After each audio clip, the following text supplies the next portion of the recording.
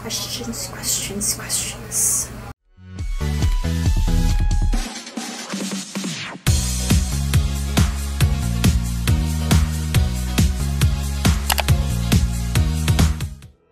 Hi, my name is Tara, and this is Tara Does Whatever. In lieu with the new season of the Chilling Adventures of Sabrina, I will be sharing you the 10 mysteries that are left unanswered in the first season. I know this video might be a little too late, but this would have to be for the people who have just seen season 1 and are about to go and watch they don't really call it season, they call it parts, they call it parts. So this is for the people who have just watched part 1 and will be watching part 2. So here we go, the 10 mysteries that I want to be answered for the part 2 of the Chilling Adventures of Sabrina. P.S. Spoilers ahead for those who haven't seen part 1, so I urge you to please watch part 1 because honestly, it's worth the time. Mystery number 1! Why did Sabrina's hair turn white? Okay, I know this is very like a trivial thing to ask, but honestly, I am just curious. Is it because she signed her name in the book? Is it because she has unlocked more power than she thought she had? Or is it just like a physical manifestation of Sabrina being or transforming into an evil witch? Mystery number 2. Speaking of evil, if you have watched the 90s Sabrina, you would know that every spellman has an evil twin. Now my question is, will we be seeing that plot in the Chilling Adventures of Sabrina Part 2? Like, I mean, there were some signs, there were some things that did indicate that maybe Sabrina was part of a whole. If you remember, she was in the tub, and I don't know if it was a hallucination or a vision of the past, but she was transported into the same place that she was born, and then she saw her mother and father, and there was a table with 2 babies. One had normal baby legs and the other had hooves for legs. Could it be that the other baby with the hooves for legs is the evil one? And if it is, who is Sabrina? Is she the evil twin or the good twin? And also, if you remember, when Sabrina went into limbo, she saw her mother, and her mother did say something in the likes of they took her or they took the baby or something like that, but Sabrina was not taken, she was there. So does it mean that there is another baby, another Sabrina perhaps? So many signs, so many clues, but no outright answer. I hope there's an answer for that in part 2. Mystery number 3. Will Harvey Kinkle embrace his legacy of being a witch hunter? It was revealed in part 1 that Harvey comes up from a bloodline of witch hunters. And we do know that he is a bit afraid of Sabrina. So is he going to follow through with that?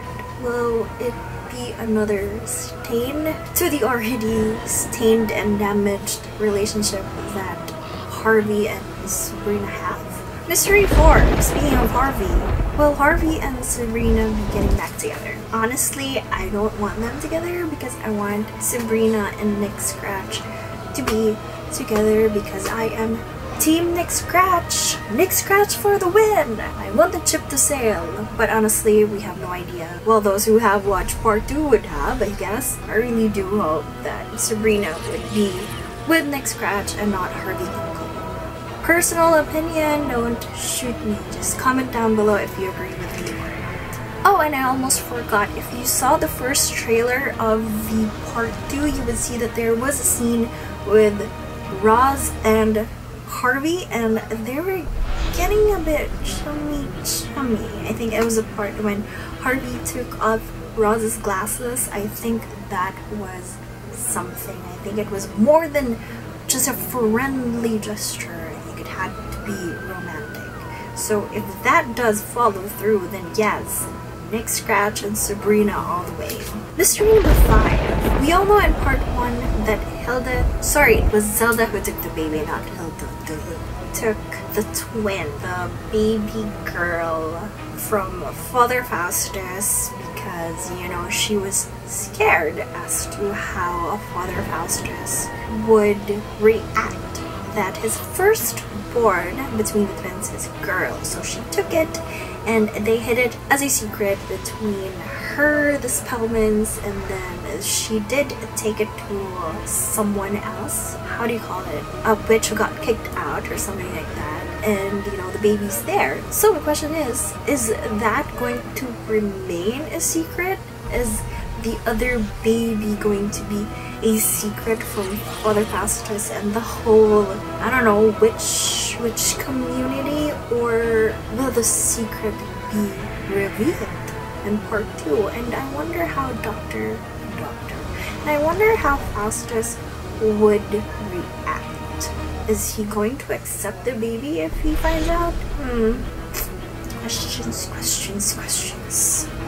Mystery number 6. Mr. Cerberus and Hilda was kind of dating in part 1. And then we did see them kiss in front of the porch. I forgot what episode that was. And then when he turned around, we saw his eyes change. That is already a mystery there. I mean, who is Dr. Why do I keep saying doctor? Who is Mr. Cerberus? No, what is Dr. Cerberus? Mystery 7. Will we be seeing more of Susie's great-great-grandmother or whatever she was? And if we are, I mean, are we finally getting an explanation why Susie is seeing her? Does Susie have some kind of special gift? Or were they blessed by the witches for, I don't know, because the great-great ancestor, whatever she was, did say that she was a friend of the witches. So maybe they were blessed, the family was blessed with something. That's what I want to know. Why do we keep on seeing her? Mystery 8. In part 1, Ross mentioned that she will be going blind anytime soon. So I guess this has to be a part of the curse that was mentioned in part 1. And what I want to know is she finally getting blind? Getting blind? Is she finally going blind in part 2? And if she is, even if she's blind, can she still, you know, get the glimpse of the future? Still be a cunning woman, as her grandmother would call it? And would Sabrina help her? Would she unblind Roz if ever? Does she even have the power to do that? I don't know, just more questions. Mystery number 9. Mrs. Wardwell is already a mystery in itself. I am guessing she is like Lilith, I guess. There were some comments somewhere that she is Lilith, who is like the wife of Satan or something. So, okay, fine, that's who she is, but is she working with Satan himself, or is she working for herself? Is there a conflict of interest between her and the Dark Lord? Because it seemed like at the end of the season, she was pretty pissed off. I hope that gets answered in part 2. Mystery number 10. This one is the biggest mystery and the biggest question that I have for the whole series. What exactly is the Dark Lord's plan? I mean, Sabrina is a half-witch, half-mortal. She was baptized, for goodness sake. So why go all of this trouble just to let her sign on that book? What does the Dark Lord want with Sabrina? And why all... Because it doesn't... Okay, hear me out. He did all of these things. It's not easy. He has 2 people working with him to, I don't know, let her sign on the book or lead her somewhere. So it has to be a big thing. It has to be a really transforming thing, right? Doesn't make sense that he goes through all of this trouble. So what could it be? And I know that I did say I have 10 mysteries, but I do have a bonus one. It doesn't really have anything to do with the storyline, but more like the whispers and the conspiracy theories going out about with the Chilling Adventures of Sabrina.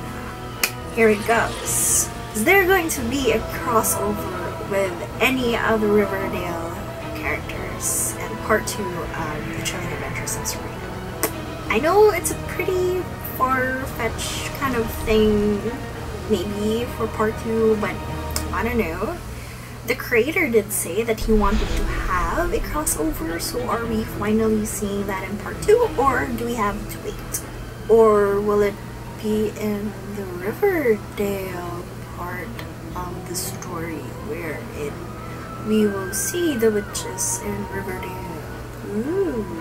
So those are the different mysteries that I have for part 1 that I want to be answered in part 2. I have yet to watch part 2, so please no spoilers for part 2 in the comments below.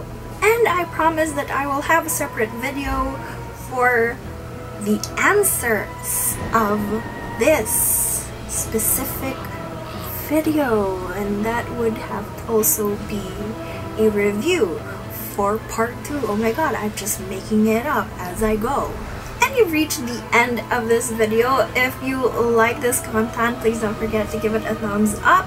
If you have other things that, or other mysteries that are in your mind that did not come up in my top 10 plus 1 bonus mysteries, comment down below what those are, and you know, let's all surround ourselves with the mystery of this whole series. And also please don't forget to click that subscribe button, whether you like this video, you don't like this video, you like me, you don't me, I don't care, just click the subscribe button. My name is Tara, and this is Tara Does Whatever. Thank you so much for watching this video, and I will see you next time. Bye!